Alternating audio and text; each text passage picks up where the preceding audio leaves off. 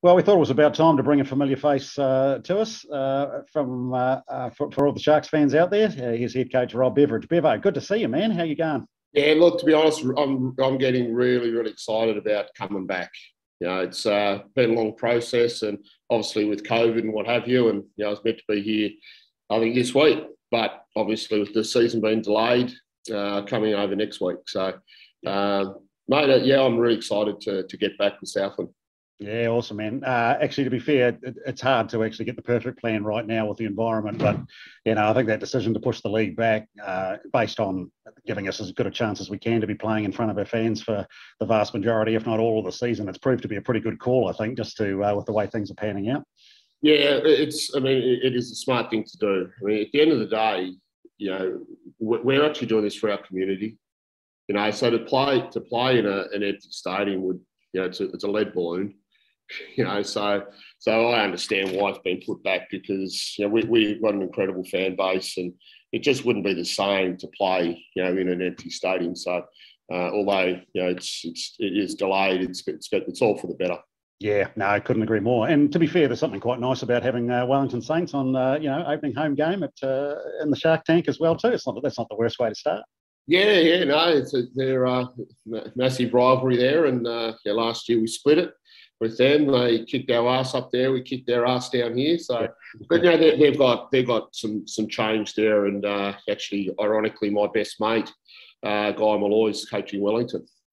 So he's coach of the Tall Ferns, and he was my best man at wedding, and I was his best man at his wedding. So his first game in New Zealand is against me, and vice versa. So it's going to be awesome. Yeah. I want to kick his ass if I can. Attaboy. Like the sound of that. Hey, so tell us about the off season for you. I guess it's been headlined, of course, by your Boomers experience, mate, and it was a pretty successful mission, wasn't it? Yeah, that was incredible. It's really interesting going through the whole COVID process for a period of time where we couldn't work. I was basically unemployed for the best part of 6 months because all the stadiums were closed. It was very, very tough. And now that we're out of it, I've never been busier in my life. I've pretty much been working like 4 jobs. Yeah. Things like that. But I guess one of the highlights, during the off season is that I was appointed as head coach for our national program, and I think it's always a dream for anybody to represent their country, which I've done as assistant coach. I was a head coach for our national junior program, but to be appointed head coach of the actual national senior team to go to a World Cup qualifier, it was definitely a bucket list thing. Like I never ever thought it would happen. And when Basketball Australia and Brian Gordon reached out and said, "Hey, I can't do it. I want you to do it." That was an absolute great honour, particularly coming from Brian Gordon, who's one of our all-time. He's known as the GOAT, and for him to be able to put faith in me and also our country, for me to take a team up to Japan and play in a World Cup qualifier, it was really, really special. And of course, as I say, a success, from a result point of view, because you obviously without NBL players, naturally without NBA players as well too. It was a different looking squad that you sort of had to pull together pretty quick, right? Yeah, no, it was tough because obviously all the NBA guys, we got 8 of them that normally play in the team while they're back in the USA, and then because of COVID, with the amount of games that were postponed in the NBL. An agreement was made with the NBL to say, okay, we won't take the NBL players. And now I'm going, what do I now do? Yeah. Like, shit. So we identified, some of the best young talent. So we decided, all right, let's basically headhunt players that have been part of our national program. So there was a few in the under-19 World Championship team, some super talented young athletes coming through. But because I only had them for literally 2 sessions, it was important that I had to try and recruit. When I say recruit, but have players that have played for me in the past. Yeah. So obviously, top of the list was obviously Nick Kay. Being in Japan, I've coached Angus Brandt, Reece Fague. So they're in Japan. So that made it easy. And then we sort of looked at other people that what we call is on our depth chart. We've got lists. They're not A, B, C, D or anything like that, but we've got, okay, these are our NBA players, these are our our next level, here's our next level. They're part of the pathway. So everybody that we selected have been identified in the past and played for Australia and for us. But probably one of the best things was they were just a tremendous group of people. And that's something that's really important to me.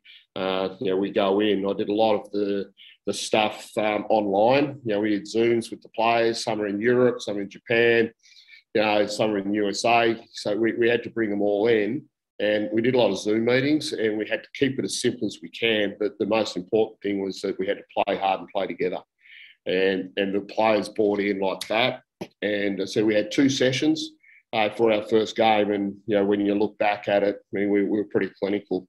And just the way the players bought into a very simple system and just playing together. It's outstanding, mate.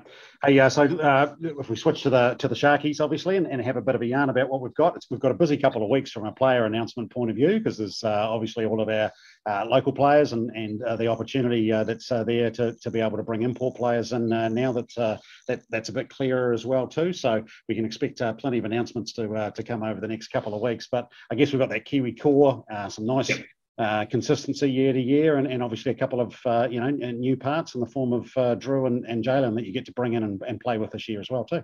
Yeah, it's I've always found that if you can keep the nucleus of the team together for a period of time, that's when you have most success. And last year, it was a successful year. Okay, we didn't win, but for the adversity that we went through as a group with new coach, new system, new players.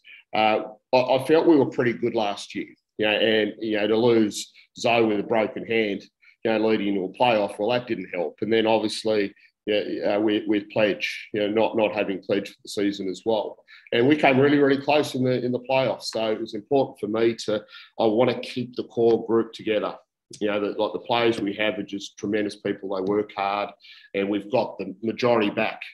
Obviously you're always going to lose players and stuff like that. But, now we've only got pretty much 2 new players, coming in. It's simple as that. So we've got, majority of the group coming back. They understand, who I am, what I'm about, how we're going to play, things like that. So I think we're going to be better than what we were last year.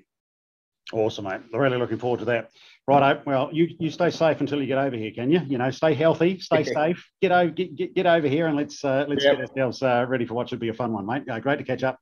Yep, no, it's absolutely awesome, and hello to everybody back there. I'll be there in just a week, just over a week's time now, next weekend. So very, very excited to get back and see everybody back in Southland.